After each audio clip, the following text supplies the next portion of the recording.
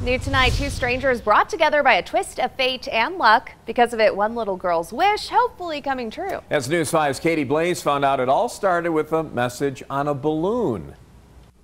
I'm a huge believer in fate. I think that this happened for a reason. Jennifer Houghton says it was Sunday when a balloon was found on her father's property in the Ellicott, Calhan area. We were just sitting there eating dinner and he found a balloon caught in his fence.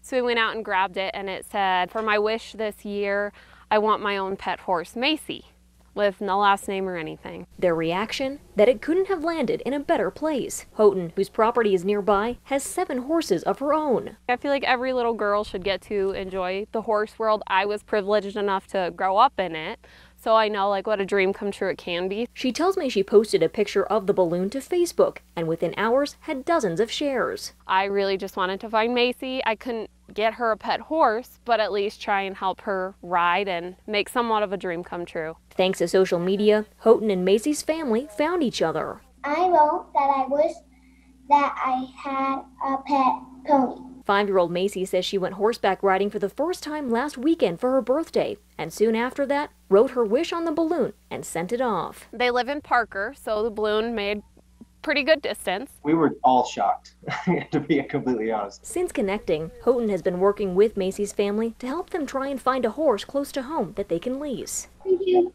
Jennifer, I just want to say thank you very much. It's really cool that you found that. Hopefully one day we'll be able to meet up and go for a ride together. As for Houghton, with everything going on right now with riots and the coronavirus and everything, I think everybody's feeling pretty down, and just that one balloon, it absolutely made my day to see that there was actually something that I could do in the world today, even if it was just helping one person. Always watching out for you, Southern Colorado. Katie Blaze, News 5.